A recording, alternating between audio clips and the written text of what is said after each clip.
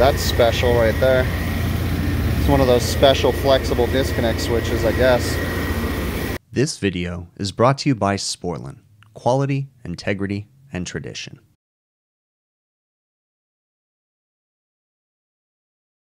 Today's service call is a office AC that's not working properly. So the customer actually said that they can't control their thermostat. I'll pull up a little clip that I took of the thermostat right now.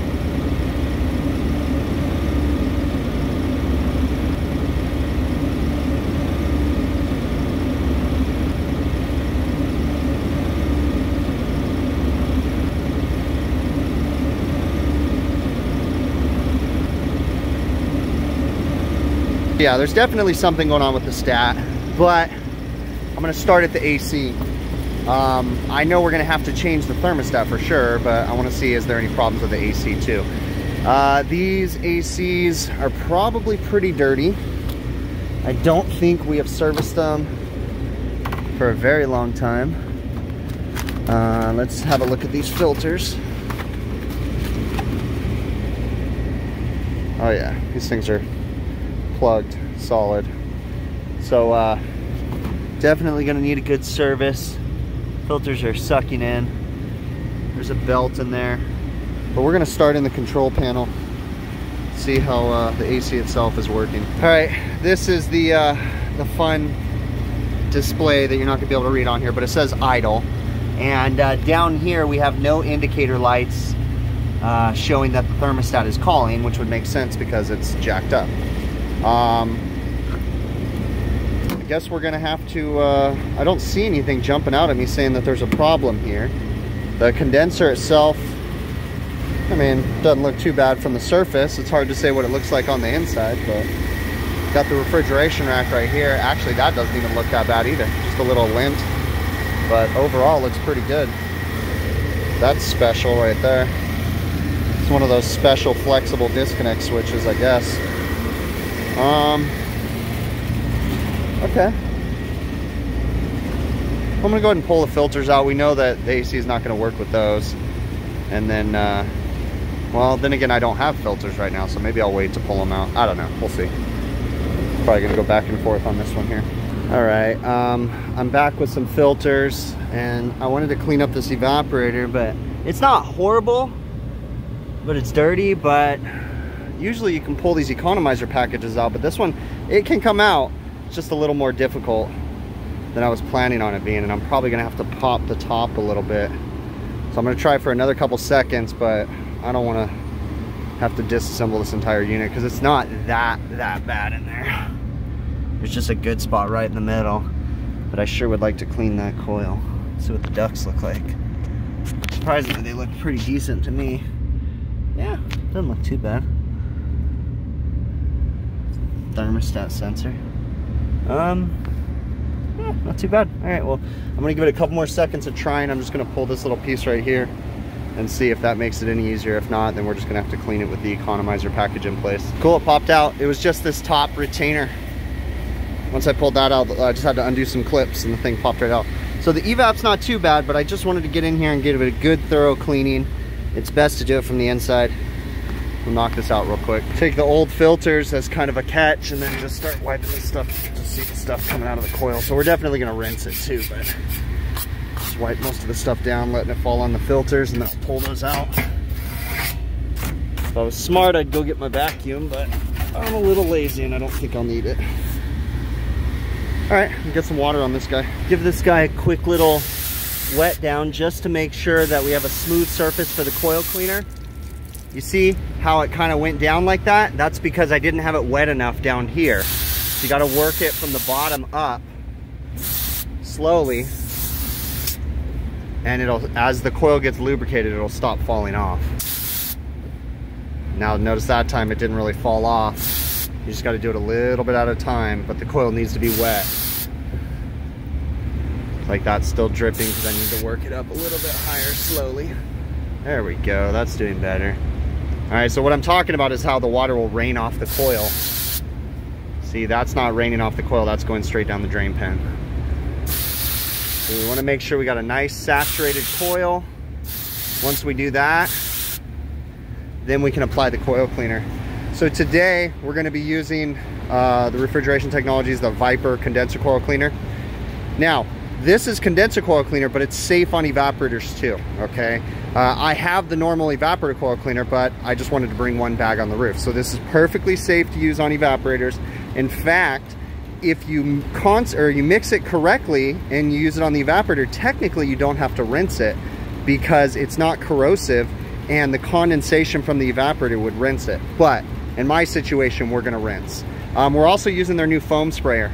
If you haven't seen this on one of my videos yet, it's actually really cool because it foams when you spray it. Watch. Look at that. This thing's awesome.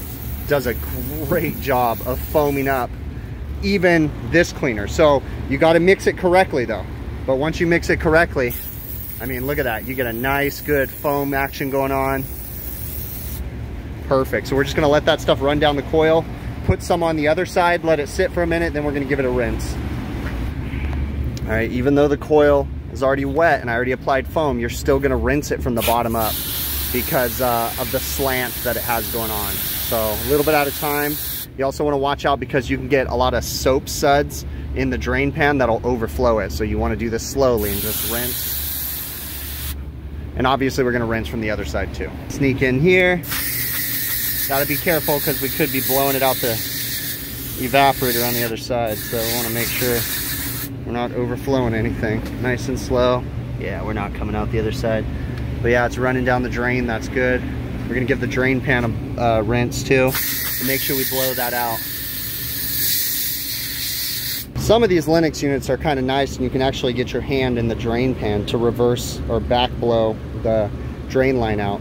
So yeah, I could put a union there, but it's even better when I can get my hand back down into here, hit the drain line, and boom. Blow it out this way. That way we know we're nice and clear and everything's good. So just a little bit at a time. So I used the yellow condenser coil cleaner, I said earlier, partially because I was lazy, but I also like using that too because oftentimes this is a kitchen/office AC. We get a lot of grease buildup in these units, and this does a pretty good job of breaking down that grease. Again, because on evaporators, this is a no rinse. Even though I still rinsed it, I'm not gonna go super crazy and I'm not gonna be worried about it. Now, if you used, like for instance, the blue brightener cleaner, well, yes, you have to rinse the brightener because that is going to etch the coil and basically disintegrate it. So you got to make sure you understand how these cleaners work, okay? Now we're just going to go ahead and give this condenser a rinse. Again, trying to get from the bottom up. Now, this unit has a split row condenser, but it's not dirty. I kind of pulled it apart and looked on the inside. Don't see the need for it, so we're just rinsing from this way. There's no way to get on the inside of the coil unless you pull the top and pull the fan motor and fan blade out. And I don't see the need this time, so that's why we're just rinsing from the outside in. Of course, you always want to pay attention, and if you need be, clean it from the inside out. That way you can potentially get all the gunk out. But you can see, I mean, this yellow Venom pack, it's just soap, guys. It's just a great mixture. It works properly. And it's best bet to use that whenever possible because you don't really have to worry about anything. Occasionally we'll use the the blue brightener, but you know, with that you got to be very cautious and be very careful.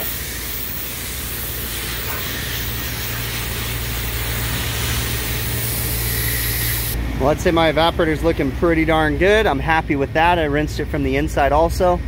We're gonna go ahead and start putting the filters back in. Before we put everything in, we're gonna go ahead and put some sanitizer. I got the Strike Back sanitizer right here. Just kind of spray this evaporator, and you don't rinse the sanitizer. Just leave it on every surface in here. Again, we're not gonna clean this entire thing like crazy.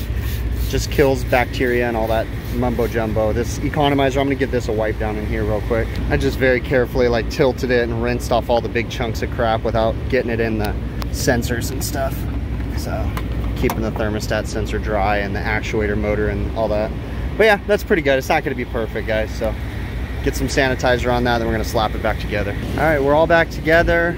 Rinsed off around the roof as best as possible. I'm not going crazy or anything.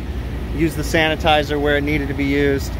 I'm gonna tell them they need to get someone up here to clean up all those leaves because I don't got trash bags or anything. I'm not gonna do that right now. Plus, they don't wanna pay me to do that. We're gonna fire this guy up. I already replaced the thermostat, and we're gonna make sure that everything works properly. We're hooked up to Measure Quick. This is a Lennox 5-ton 410A. This is how we got it profiled. Package unit, 410A, 5 tons, approximately 13 to 16 SEER. Everything else, I'm not gonna go too crazy with this. So we still got that little glitchy problem with Measure Quick right now. I did make them aware, and some other people made them aware too, so I think they're working on fixing it. We're looking pretty good. I mean, for all the numbers.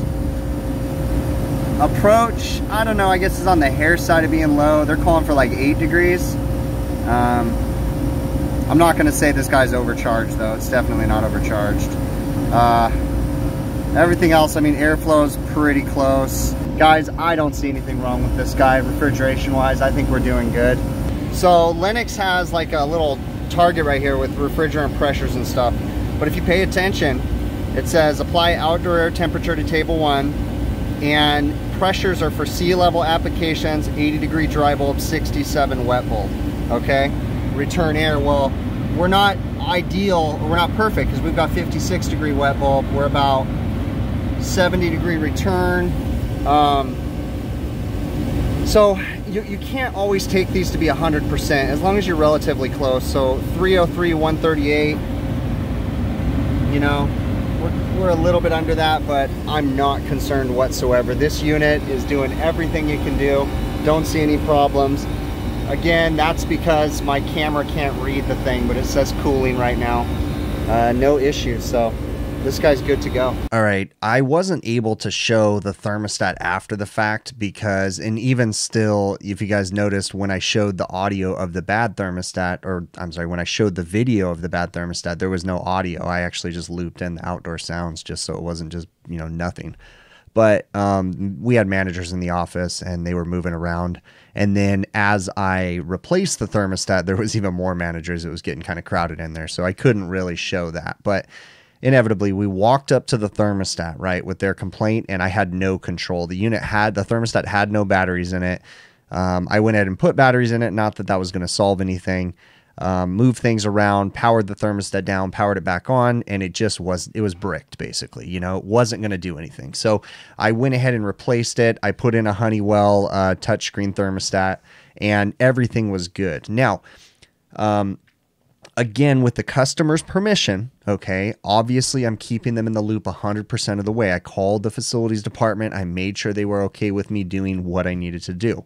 So we did a full PM on this unit, or at least what they wanted me to do as far as a PM goes. So we cleaned the coils, we checked and adjust the belt, sanitized the coils, cleaned the condenser. The condenser was not that dirty. And then just went through the normal unit operations to make sure it was performing as good as it could, okay? Didn't really see anything crazy. You know, there's stuff that I don't like. It happens occasionally, you know, that zone sensor being shoved inside the duct. It's not my favorite thing in the world, but that's actually pretty common. We see that a lot. And yes, I know they have duct sensors and different things like that, but, you know, if you put a duct sensor and you mount it to the duct, it's difficult to replace. You know, these zone sensors just hanging down in there, even though it's not ideal, they work fine. And surprisingly, they rarely ever go bad. Even in some of the ducts that have a lot of grease in them, this one wasn't a greasy duct, but I mean, those zone sensors, they tend to last forever. So, you know, I'm not going to try to reinvent the wheel when it comes to, you know, the way that this building was set up from the beginning. Okay. We need to be able to evaluate equipment. And while this one seemed like the easiest call in the world, it is so important, as long as you have permission from your boss and the customer, to look at the big picture, okay? Yes, I could have just come in and yes, I could have thrown a thermostat on this and moved on, okay? But I was able to justifiably clean that unit up to make sure everything was operating properly. No, the evaporator was not plugged solid, but it did have some dirt buildup. And even if you see an evaporator that doesn't look bad, it's important that we get some cleaner. We rinse it off because, you know, we could be cleaning inside dirt or just surface dirt. And every cleaning we do is, you know, helping that thing to stay crystal clear. So that way it doesn't become one of these just caked up evaporators that's just covered in crap. Okay. So it's so important. And I'm talking to my own employees right now, and those other people that don't work for me that you guys are watching this, you guys can benefit from this too. It is so important for us to look at the big picture and don't just walk in and say, yeah, I changed the thermostat and it's working fine. Yes, that is correct. The thermostat was the problem, but we got to look past that.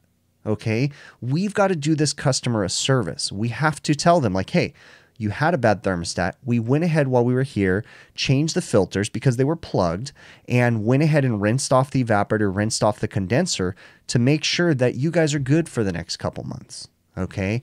And it's extra work, right? For me, you know, I'm slow right now and the customer wants me to do this kind of stuff, right? So I'm going to take every opportunity that I can to do my job and do my job well, to give the customer the best service that I can give them within their budget. Okay. It's so important that we don't just walk up there, you know, look at the symptom, fix it, and move on. Okay. We got to look at everything. Now, in this situation, I didn't see anything else wrong. But what if I did? What if I found something later on down the line? What if when I opened up the control cabinet, I smelt gas, you know, and there was a loose connection? It's that kind of stuff. Our job is to come in here and treat these customers like they're our family. Okay. Of course, you know, to look out for their best interests, to make sure that their equipment is operating 100%. Again, talking with your boss, talking with your company, with your service manager, making sure they're okay with what you're going to do or what you think you should do, and also keeping the customer in the loop. I'm not advocating for anybody to go out there and spend 12 hours on the roof when all you had to do was change a thermostat. No. Okay. This particular call, I think I was there for a couple hours because I did have to drive to the supply house to get filters. Now, okay, for example, while I was on this roof, those filters were plugged up on that unit. I called the proper people that I had to ask permission from, and I said, I know that every other unit can use a cleaning and filters too. And they said, you know what, we're going to hold off on all the other ones because, you know, for whatever reason. Okay. So I even offered to change the filters on everything and they didn't want to do it at this time. And that is fine. Okay. So be it. I did my due diligence. I brought the information to them. I let them make the decisions. Okay. So I've said this before. The customer got a big picture diagnosis and they got a big picture quote, and they did not approve the big picture quote, but that is okay. Okay. The big picture quote being that I said, hey, let's change all the other filters on the roof. Okay. But they didn't approve it. And so be it. At least I got the one unit done and I know that it's 100% cleaned and taken care of. Okay. I really, really appreciate you guys making it to the end of this video. Please, if you haven't already, subscribe to the channel. Leave me some feedback down in the YouTube comments. Couple things I want to cover. If you're interested in supporting the channel, check out HVACRvideos.com. I've got hats, beanies, different things that you guys can purchase to help to support the channel. Okay. Also, any of the things, the tools that you see in this video, there's affiliate links in the show notes of this video. If you click that affiliate link, it helps me out. It'll take you to TrueTechTools.com, where you can use my offer code Big Picture with one word, but make sure you click the affiliate link. Okay. Use the offer code and you get a discount. Okay. And I get an affiliate commission that helps to support the channel. Okay. So if you guys are interested in purchasing any tools, do me a favor, send me an email. I can generate affiliate links for anything you guys are interested in purchasing. Okay. Other ways that you can help to support the channel is just simply watch the videos. That's a really easy one. Okay. You can support me on Patreon. You can support me on YouTube channel memberships. You can support me on PayPal. Also, you can watch my other YouTube channels too. We have HVACR tools that myself and the Overtime guys are making tool review videos. There'll be a link in the show notes. And then again, I also go live with the HVAC Overtime crew on Friday evenings. And we, you know, just kind of have a live stream where we just discussed how everything went through the week. You can check that out. And then I do live streams on this channel Monday evenings, 5 p.m. Pacific time, work permitting, meaning if I can get off work in time, I go live and I answer all the questions. So again, thank you guys so much for making it to the end. You guys are awesome. All right. I really, really appreciate you. And we will catch you on the next one.